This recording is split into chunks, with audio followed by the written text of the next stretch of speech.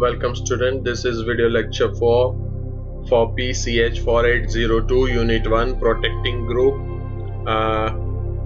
Carboxylic acid and aniline, but here we are going to discuss regarding only carboxylic acid. I am Dr. Devang Arpandia from Department of Chemistry, St. Xavier's College Autonomous, Ahmedabad. Let's begin with the principle of the protection of carboxylic acid group, that is COOH. Proton removal from carboxylic acid presents a threat to potentially valuable organometallic reagents, resulting in an alkane and a metal carboxylate. Here is the reaction given.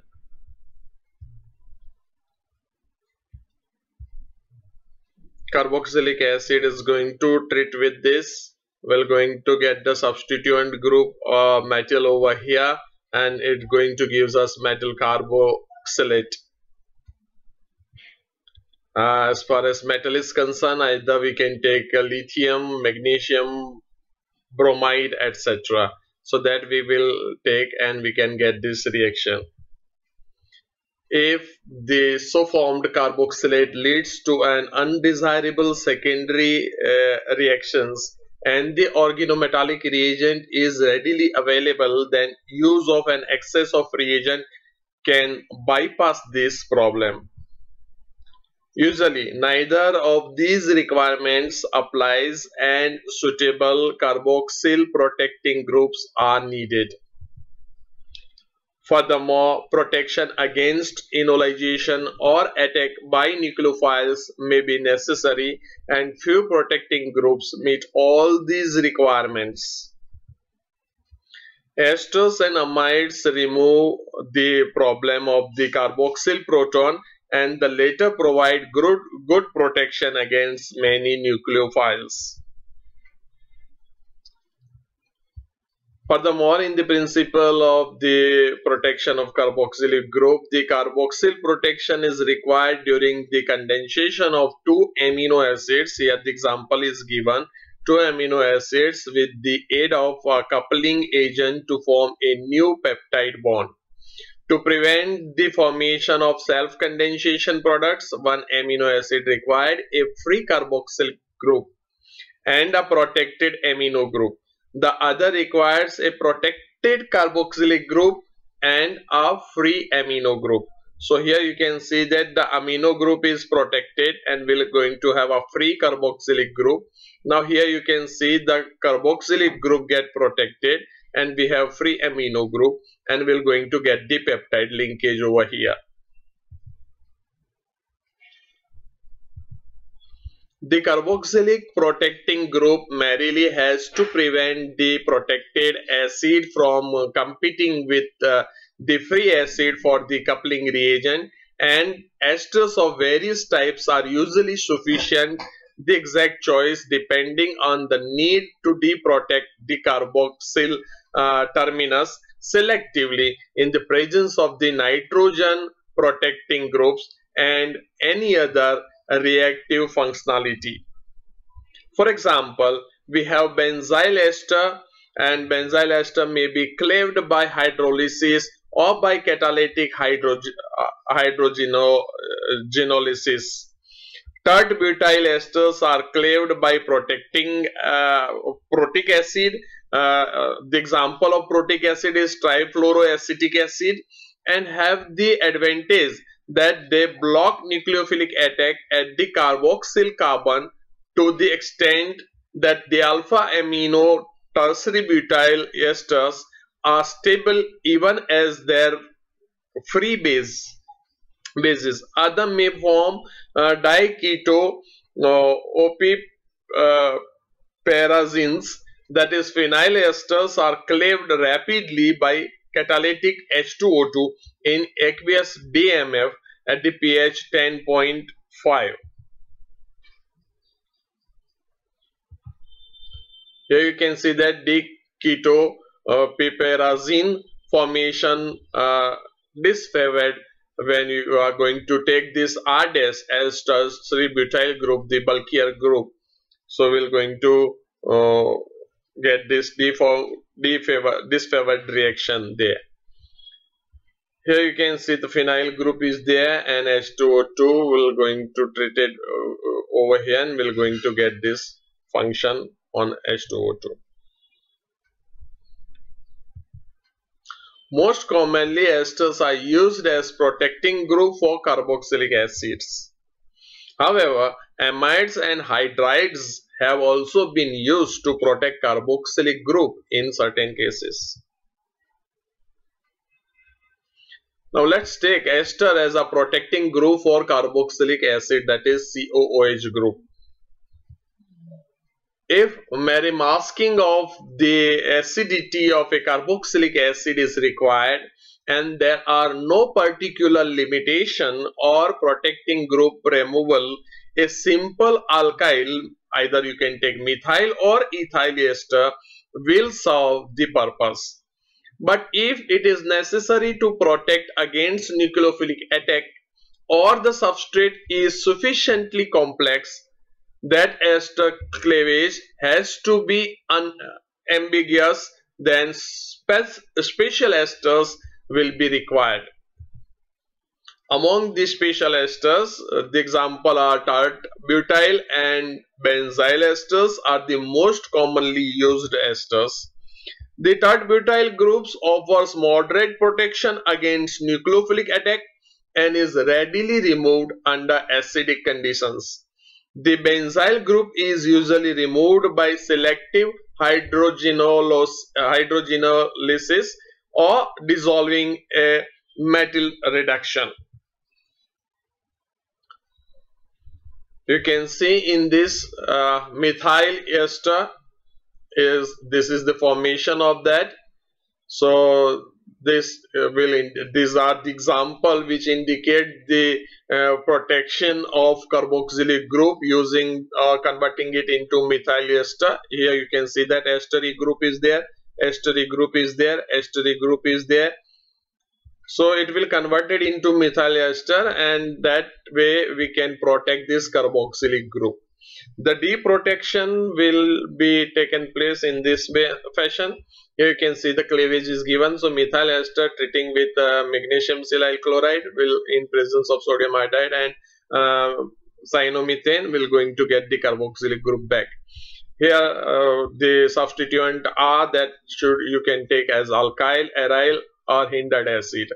Here also the methyl ester treated with this, we will going to get it back.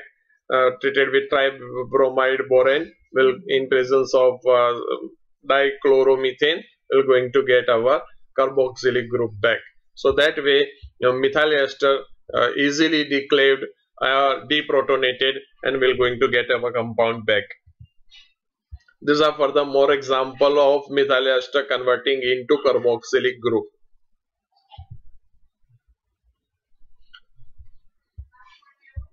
That is A. This one is B. B, in which we need to study the tetrahydropyrenyl, that is THP ester, tetrahydropyrenyl group, this pyrenyl group, and this is the estery group, and how it will going to protect carboxylic group, and then we're going to learn how it will going to deprotect it. So here the formation and cleavage, that means protection and deprotection both are given. Carboxylic acid, when going to treat it with this in presence of hydroxide and dichloromethane, will going to get this tetrahydropyrenyl ester. Similarly, that tetrahydropyrenyl ester treating with this as alcohol in presence of THF and water, will going to get our carboxylic acid back. So here protection and deprotection using this tetrahydropyrenyl ester is given. Next one is the tetrahydrofuranil ester. This is furanil group and this is acetate group, and that is going to protect and deprotect the carboxylic group. In this fashion, monochlorofuranil group is going to treat it with acid. In presence of triethyl azide and tetrahydrofuran, we are going to get this tetrahydrofuranil ester. That tetrahydrofuranil ester undergo cleavage and we're going to get our carboxylic acid back. Next is the Next is the phenacyl ester. This is the structure of phenacyl ester. Is going to protect the carboxylic group in this fashion. This is the formation of that, and it will going to form this phenacyl ester, and that phenacyl ester undergo the cleavage, that is the protection using this reagent, and we're going to get our carboxylic group back.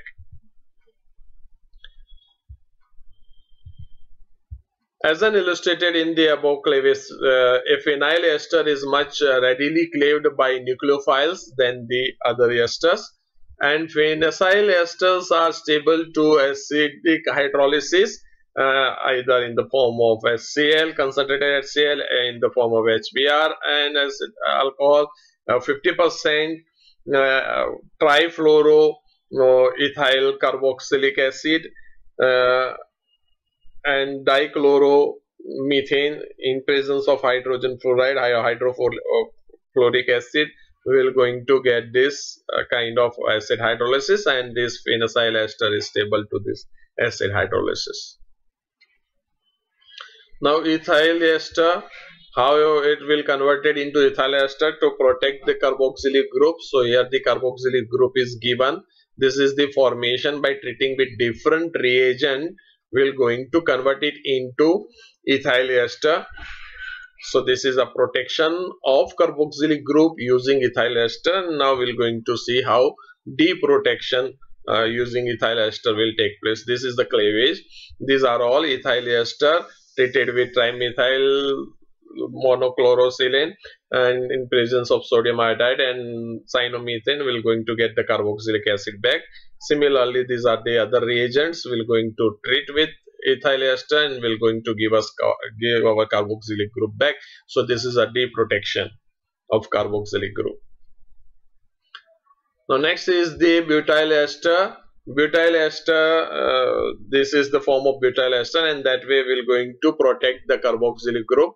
A combination of inductive stabilization and the strain release on ionization are the basis of the acid lability of protecting groups based on the tertiary butyl group, the hydroxyl group in alcohol, and the carboxylic acid, and the thiols, that is SH group, can be directly protected by isobutane in the presence of a protic or a Lewis acid, usually that is H2SO4, or either you can use this trifluoroborane ethyl oxide respectively.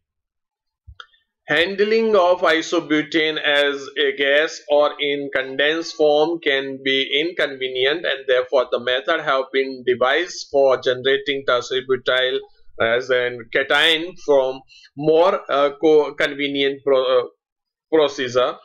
As for example, tertiary butyl alcohol treated with H2SO4 or either magnesium sulfate, or either tertiary butyl ester may also be reproduced by traditional esterification techniques.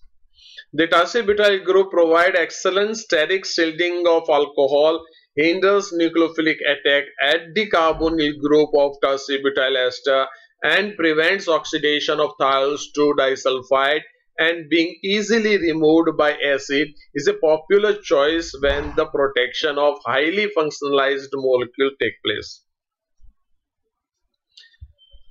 So let's study the formation of protection and deprotection using this butyl acetate. Deprotection take place rapidly with trifluoroethanoic acid, that is TFA, and then these are other reagents, and among them this is the more selective reagents. In each case, protonation and ionization are followed by proton loss, giving isobutene in an even process, and the reverse reaction being minimized by running the deprotection in the diluted solution. Here the protection and deprotection of this group has been demonstrated over here. You can see this unsaturation where the proton is going to be liberated. So the proton, when come closer, it's going to donate its pair of electron over here, and the carbon carrying slightly delta positive charge. So nucleophilic hydride will going to attack on it, and it's going to carry the positive charge on nucleophilic group. The hydride will going to remove as proton and will going to get the substituent nucleophiles attached on this tertiary butyl group. So tertiary butyl ester are stable to mild basic hydrolysis to hydrazine and to ammonia. They are cleaved by moderately acidic hydrolysis. Tertiary butyl and tetrahydropyranyl esters have a similar reactivity towards acid and bases. Here are the example for protection of carboxylic acid using different reagent into this tertiary butyl ester is given. Now here you can see the cleavage, that is deprotection of butyl esters. These are the butyl ester. Using different reagent we can cleave this and get our carboxylic group back. Next, that is the alkyl ester. This is the formation, how alkyl ester is going to be formed. So the methyl ester is treated with this alkene group and we're going to get the alkyl ester, and this is the cleavage and we're going to get our carboxylic group back. So protection and deprotection will take place in this fashion. Phenyl ester and para-nitrophenyl ester, this is the protection and this is the deprotection in different reaction condition. We're going to get this. So para-nitrophenyl ester has been used for the protection and activation of carboxylic group in peptide synthesis. That is its application. Next, benzyl ester. Benzyl ester are useful for protecting groups because they can be cleaved by hydrogenolysis. This is the formation of benzyl ester. So carboxylic group treated with this phenyl derivative will going to get the benzyl ester. Similarly, this one will going to gives us benzyl ester where we have blocked the primary amine by a protecting group as well. This is the cleavage of this phenyl ester by different reagent, reducing agent or different kind of reagent, and we're going to get our carboxylic group back. The catalytic transfer hydrogenation can be used to deprotect benzyl ester in some compounds that contain sulfur. A poison for hydrogenolysis catalyst is going to be observed in these examples. These are certain other example where by using some reducing agent we're going to get our carboxylic group back.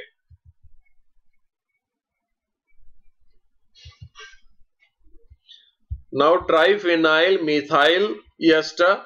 The triphenyl methyl ester are unstable in aqueous condition but are stable to oxymercuration. This is the formation of it.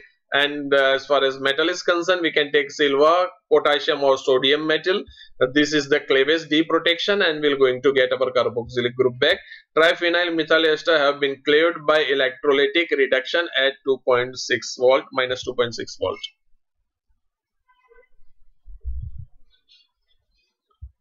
This is silyl ester. Silyl ester are stable to non-aqueous reaction condition.